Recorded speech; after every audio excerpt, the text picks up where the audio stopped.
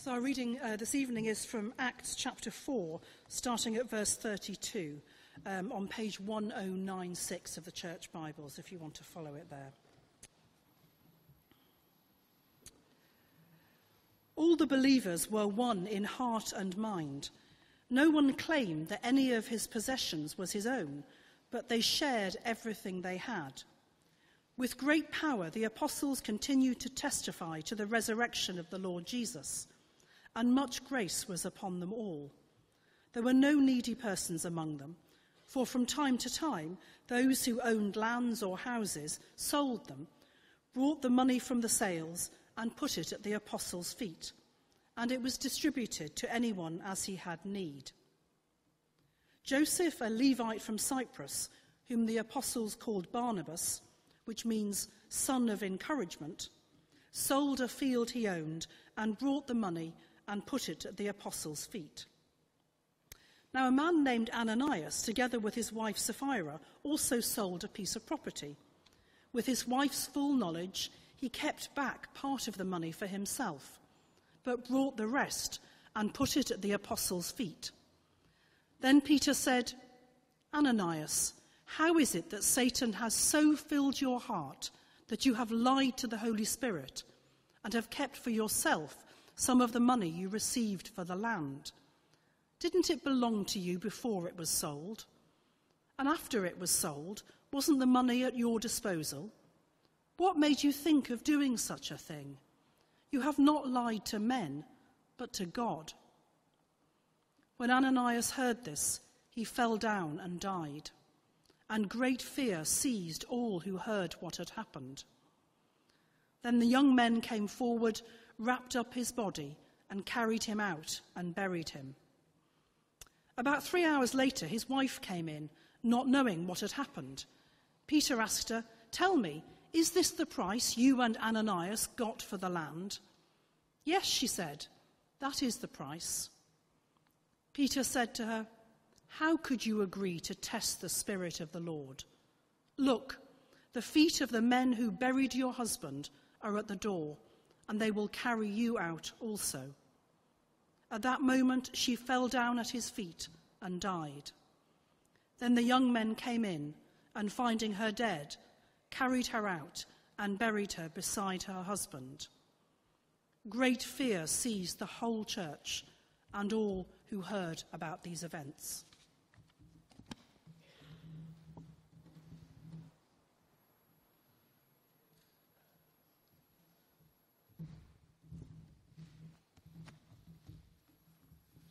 Let's pray together. In Christ we are being built together to become a dwelling in which God lives by his Spirit. Lord, thank you for these words. We pray now this evening that you will open our eyes to see the realities of being part of that one body in Christ, indwelt by the Spirit, called to glorify your name. We ask this in Jesus' name, for his sake. Amen. It's a funny old reading. I'll just make that comment and then I'll start. What comes to mind when you hear the word fellowship? In 1977, it meant singing a chorus called "Bind Us Together" with a warm, fuzzy feeling, holding hands. And if you could slightly close your eyes, but not completely, and sway a little, that's the way you express fellowship. Bind us together, Lord, bind us together. You've never heard that chorus, have you? Oh, yes, you have, yeah. Perhaps for you, fellowship means more the peace and lots of hugs. Perhaps it means coffee with a Christian friend. Perhaps it comes back as a Bible study with people that you've known for 2, 3, 4 years. At its best, someone came to Nick's now, I would think, probably 20, 25 years ago, actually to see what her husband was up to, because he'd started to come to the church and she didn't go. And she says, "You know what actually brought me to Christ?" And she's still in the church. She said, everyone seemed to know each other and to love one another. It was infectious. So what does fellowship mean to you? This is a disturbing story, and it made me, as I was working with it, rethink and broaden what I understand by the word fellowship. It questions many of my most cherished assumptions about fellowship, and it pushes me all the time to redefine what I understand by the term. Maybe it's not just the peace and lots of hugs. 4 points. Here's the first one. Fellowship involves practical action. Fellowship has a hard, practical edge to it. Fellowship in this passage means money. It means houses. It means property. It might be better translated, as it sometimes is in the New Testament, as partnership. In the body of Christ, fellowship meant a radical change of perspective. No greed, because no one claimed his possessions were his own, says the passage. No need, there was no needy person, because the money went to anyone who had need. Giving up the right to dispose of my money the way I wanted to use it, because you notice the apostles did the distributing. And they didn't give just to my friends or the people that I liked. They didn't give even just to the people that they liked, or people of the same race, or people of the same interests. It had a radically practical, active edge to it. And we might find this quite difficult, because I think there's a general assumption that my possessions are mine. And our fellowship is primarily expressed in common worship and prayer together, and in small groups, and in church of activities. Maybe some generosity by the way of visiting or babysitting or making casseroles for people who just had babies. But here it meant costly giving and serious sharing. The great thing is it can still happen today. I know someone called Simon who loaned his Volvo estate to a friend whose daughter had just crashed the family car that very day, the day before they went on holiday. He said, I'll take my Volvo. I know someone who came to a parish weekend that I was at who said, I can come to this weekend away, but only because someone has paid for me, anonymously and secretly. And these are encouraging examples of what it means to be in the fellowship, the body of Christ. They take us back to this passage and just remind us that fellowship has a hard, practical edge to it. It had to do with the house and property that you owned and selling it, letting somebody else use the money and not thinking that it's yours. That's the first thing in the passage that I find. The second thing is that fellowship is a shared experience. The believers were one, it says, in heart and in mind, better even in heart and one soul, because they all shared a common experience. And the sin of Ananias and Sapphira is not primarily about the money, is it? They didn't have to sell the property. Nobody made them. They didn't have to say how much they got for it. Nobody asked them. They didn't have to give all that they got for it to the church. They gave, and the church wasn't defrauded in any way at all. They got, presumably, a very generous donation. But Ananias and Sapphira still sinned. So exactly where was the sin? The really important thing about fellowship was that they were of one heart and one soul. And sadly, Ananias and Sapphira said they were giving everything, but were really keeping some of the profits back, but still boasting that they were giving everything. And you see them, where is the betrayal of the fellowship? The betrayal is not in the money. The betrayal is in the heart. It's unseen, unknown to everyone else, except, as it turns out, Peter. But it matters terribly. It matters terrifyingly.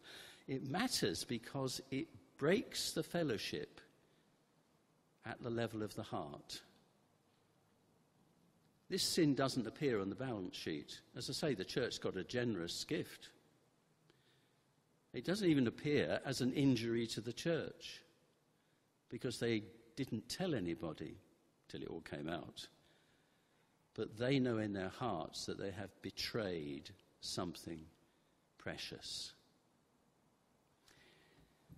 At Philippi, two women were in a fierce quarrel with each other. It comes out in the letter to the Philippians. And Paul pleads with them to agree with each other. And look at the way he does it. He refers to these women who have contended at my side in the cause of the gospel. And what he's talking about, contended, what he's talking about then is remember our shared experience of the power of God, of the presence of the Spirit, of the love that we had for Jesus and for one another. Remember the shared experience. You can imagine him saying to them, do you remember when we were scared stiff? When we all slept badly because we knew what we had planned to do the following day in Philippi? Do you remember when it looked as if they were going to throw stones at us? Do you remember the joy when the first people came to Christ? And what Paul is referring to with these two children, or these two women who are loggerheads together, is remember the good shared experience that we had in the past. Don't let a disagreement now blot out the fantastic experience that the three of us had then. It's about a shared experience, fellowship. The Book of Common Prayer has a line in it that I think, or rather sadly, just got dropped. They just chucked it overboard when they wrote the new services and even the common worship service. But if you go back to the Book of Common Prayer, as you come to the table, as everyone's welcoming you here in this church where we would be talking about gluten-free and things like that, and we would be welcoming people to the table, the Book of Common Prayer says at that point, the minister says, "Ye that do truly and earnestly repent of your sins and are in love and charity with your neighbours, draw near with faith." Interesting how that line just got chucked. And yet it's vitally important. Because no one will ever know, except God, if you are not in love and charity with your neighbours. It's coming at the level of the heart and the mind. That's where the fellowship is. The unkind thought, it's saying, counts before you come to communion. The bitter resentment which you never admit and don't show in the face even because you've practiced, that also counts. The instantaneous decision that you might have made not to speak to someone because you're ever so slightly miffed by them, or you've decided to punish them a little and make them work for your goodwill. The heart is deceitful and desperately wicked, says the Bible, and it probably is. No one will ever know, you think, and it doesn't matter much anyway. It matters to God very much. And it damages the fellowship, not in public, nobody knows, but it damages it in the unseen world where all hearts are open, all desires known, and no secrets are hidden. Fellowship involves what's going on in the heart. And it consists of not damaging the shared experience we have of the Holy Spirit. Third point. As we read the passage, we realize that fellowship is a spiritual battleground. And the battle is between the Holy Spirit and Satan. The story moves along on ground level, on earth, taking place in Jerusalem. But Peter shows that in reality, a cosmic struggle is being played up there in the heavenlies. We read the story, and it's here on earth in a place called Jerusalem. It's Peter who draws the curtain on one side. There is a cosmic battle going on up there, and you are a part of it. Can you see what was really happening? The Spirit had created, because of the death of Christ and his resurrection, had created something beautiful, a new creation. There they were, men and women, 120 of them, 3,000 of them as we went on. It was Eden all over again. It was a community that God had made by his Spirit, which showed love and not hate, unity and not division, that gave rather than grabbed, which built up rather than tore down. And such a community was unknown on earth. It was something wonderful, and it had the fragrance and the beauty of the world to come. It was briefly heaven on earth, a sign of the kingdom. It was so fragile, so precious, so attractive. As Paul says elsewhere, if anyone is in Christ, bang, new creation. Free translation. It's right. And God had made this. And now they bust it up. They broke it. Imagine, I go to a home, pretty frequently actually. You can tell it's a relative, isn't it? And they have wine glasses, the most beautiful things you've ever seen. They're so precious, long, thin, they're lovely. And I help with the drying up. It's a nightmare. I fear I will have a heart attack one day because it comes to me and it's beautiful. And you're just thinking, all I've got to do is that, and it'll snap, or drop it and that's it. It was a wedding present. Oh, my goodness. So when it's over, I have to sit down in a darkened room for some time. But can you imagine? This thing that God has made is being passed around among us. And it comes to Ananias and Sapphira and they say, no one will ever know if we chuck it. Ooh, it's broken. Well. It's a pity, isn't it? Do you realise what's going on there? That something happened which was the equivalent of the Garden of Eden all over again. What will Satan try to do to the fellowship? He'll try to do what he did in Eden. He'll use all in his power to break that unity, to smash that precious vessel, and he will laugh when it all goes wrong. Peter says, you have lied to the Holy Spirit. You tempt God, you push him to the limits, you dare him to touch you. You're saying to him, it doesn't matter if I drop this. Let's see if God will catch it. I dare him to let it break. And Peter, with sadness and in consternation, I think, says, how can you have let Satan fill your heart? Now, what's going on here isn't a little bit of, secret embezzlement. It wasn't even that. A little bit of deceit, doesn't matter. Everybody does it. It was something really vital. Are we aware of that dimension in our fellowship? People fall out over nothing. I was missed off the rota. I was not thanked properly. I don't like the hymns. I actually know of a schism in a church because the colour of the flowers didn't fit the liturgical colour of the season. Sometimes a man's got to do what a man's got to do, and you're making protests of all that, and crumbs, what's happening to the fellowship? And these petty little disagreements play out on earth what is a battle in the unseen realm. And the serious schisms, of which there are some in the church, and the divisions, are victories of Satan. And if you listen carefully, you can hear Satan sniggering. Fellowship is a battle between the Holy Spirit and Satan. And let's make sure, with prayer and supporting one another, we're not on the wrong side. And the last think the last aspect it shows of our fellowship is a focus of holy power. Our fellowship is shot through with the holiness of God. At first, they didn't see this. The whole passage begins with lots of power and lots of grace. It's wonderful. The passage ends with, and fear was upon all. Did you see that? Ananias and Sapphira felt it first.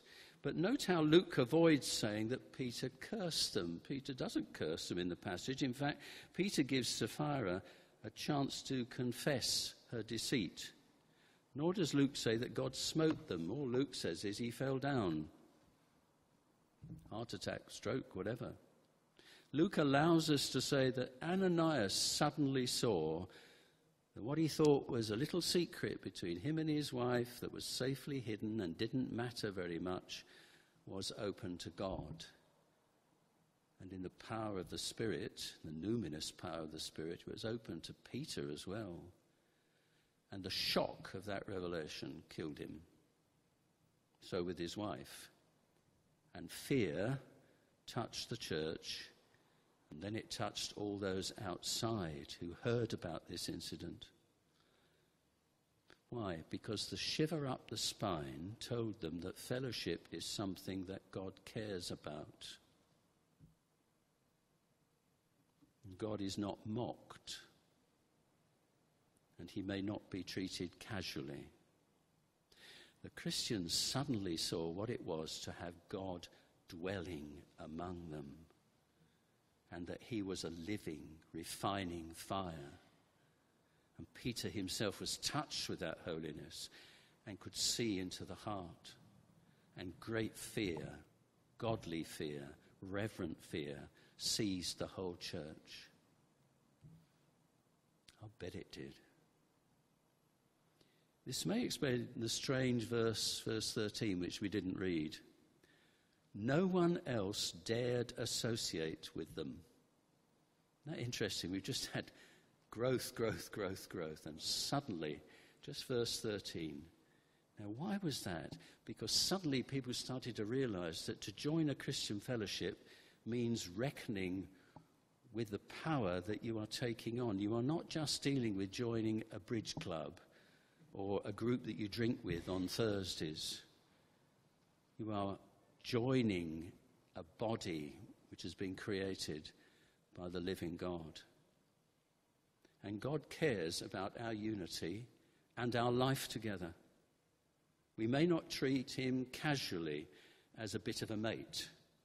He's soft and easily fooled. We run into the Holy of Holies. We have a quick and easy confession. We're not too bothered to make the effort to listen to his voice, so we pick and choose whether we will obey him or not. Half-hearted discipleship, self-indulgent prayers. God is not like that. Perhaps if we were all more conscious of the fact that God inhabits this community, lives within it, we maybe would see more of what we pray for quite a lot, that people outside the church would sense the weight of his presence when they came into our services and into our meetings.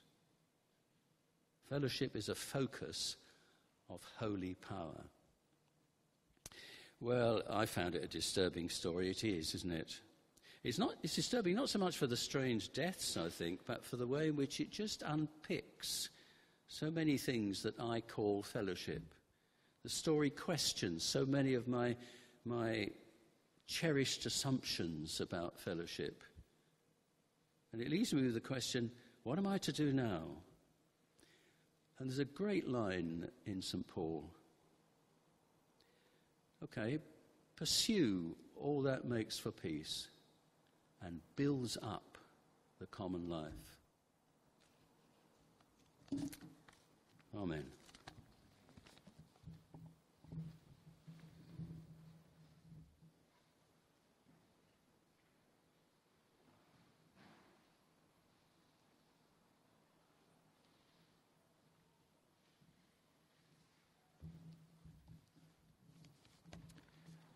I have had many occasions to be thankful for David's ministry in this church. And when I saw that the reading was Ananias and Sapphira this evening, I was again grateful for his ministry. Thank you for your message this evening. One of the joys of fellowship that David referred to, one of the privileges, one of the opportunities, is building one another up. Building one another up in prayer. Being able as a family to pray for one another, not least as we respond to that call of God upon our lives. So as we stand this night on the eve of our mission week, responding to that call of God to go out and to make disciples of all, we're going to pray for one another, pray particularly for the mission team. So I'm going to invite Andrew to come on up and to explain a little about what's going to be going on over the next 7 days.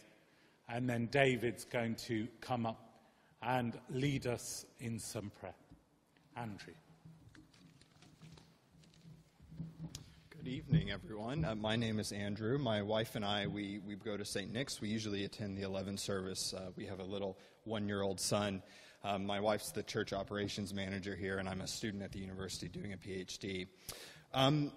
5 years ago, before I moved to the UK, someone told me, if you're doing ministry in a city in the UK, then you need to just expect that people are going to come to you.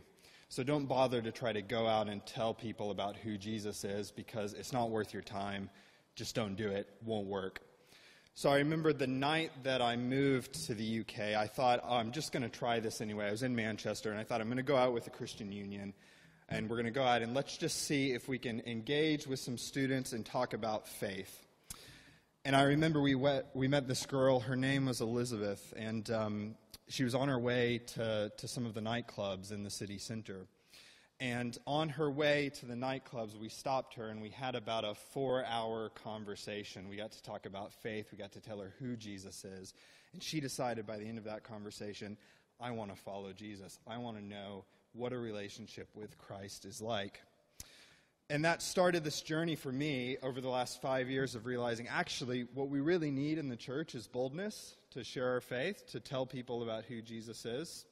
And if anything captures what we're going to be doing in this week of mission, that's it. That if we don't go, who will? Because Jesus has said we need to go. He said, go and make disciples, tell other people about who I am and what I've done, that they would follow me and that they would obey me as well.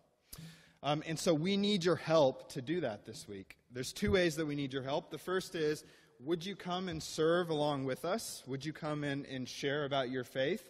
There'll be many of opportunities to do that, both during the day, if you've got a free hour or two, to come out and just chat with people and engage people in conversations about faith. We'd love for you to help in that way.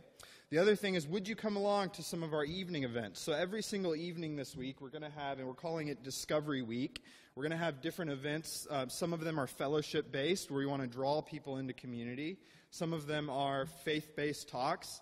But every single week at 7 o'clock, we're going to have some kind of event. And we're kicking that off tomorrow with a pub quiz, because who likes a good pub quiz? So would you come and take part in our pub quiz? Would you come along for some of the other events that we've got this week? And we've got more information which you can find on the welcome desk about that. The second way that we would like for you to help with us and stand with us this week is, at the very end, to cap off this week of mission, we're going to have an invitation service. This service next week will be an invitation service. So would you please invite a friend along to join us for that service? We think that it's a great way to cap off the week, and it'll be, we expect, and we're just expecting that there'll be lots of first-time guests who are joining us for the first time that week. But there are also ways to pray for us if you can't be involved. We would like to spend a few moments now in prayer, but also ask you and invite you to pray during the week. And I'd just like to invite David up to share a few ways that we can pray this week.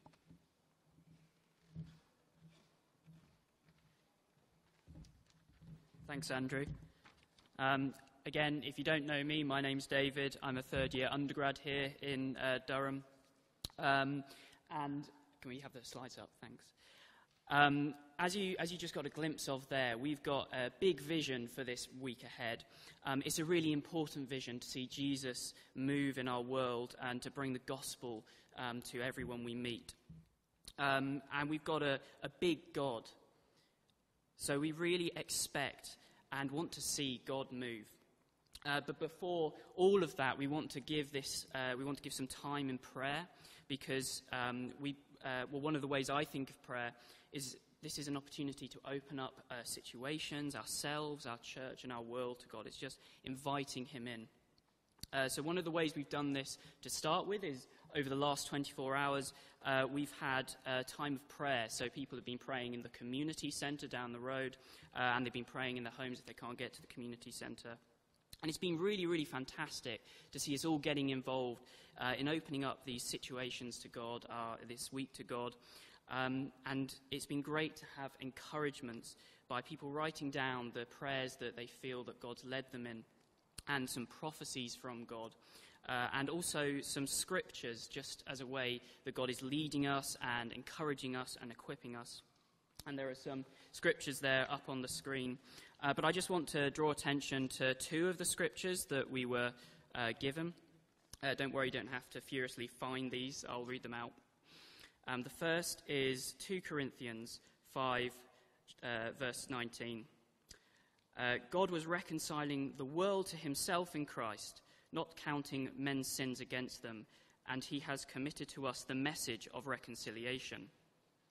We are therefore Christ's ambassadors, as though God were making his appeal through us. And the second verse is Joshua chapter 1, verse 9, where we read, "Have I not commanded you? Be strong and courageous. Do not be terrified. Do not be discouraged, for the Lord your God will be with you wherever you go." This is a big vision. This is the big God reconciling not just small parts, but the whole world to himself. And that can be scary, but we're drawn into that ministry. That's what this week is all about.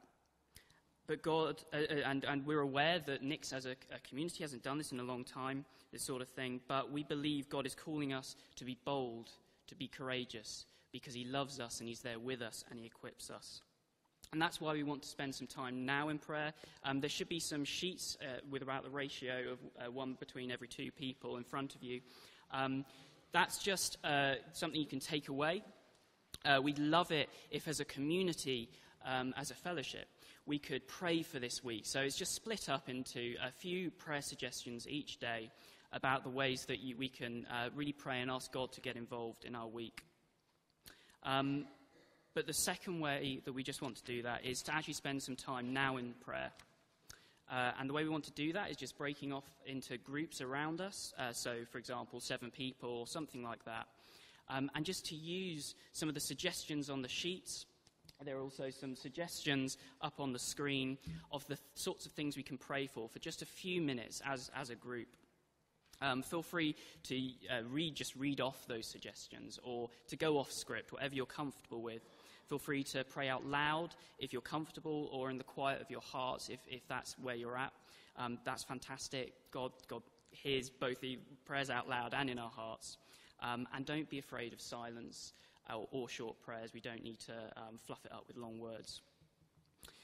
But we just want to spend, therefore, some time now in breaking off into these groups, say about 5 minutes, just giving this week to God, inviting him in, and expecting him to move in power. So again, pray out loud if that's where you're comfortable. Pray in the quiet of your hearts if that's where you're comfortable. If you're new to Nix or you're not really a Christian, don't worry about that.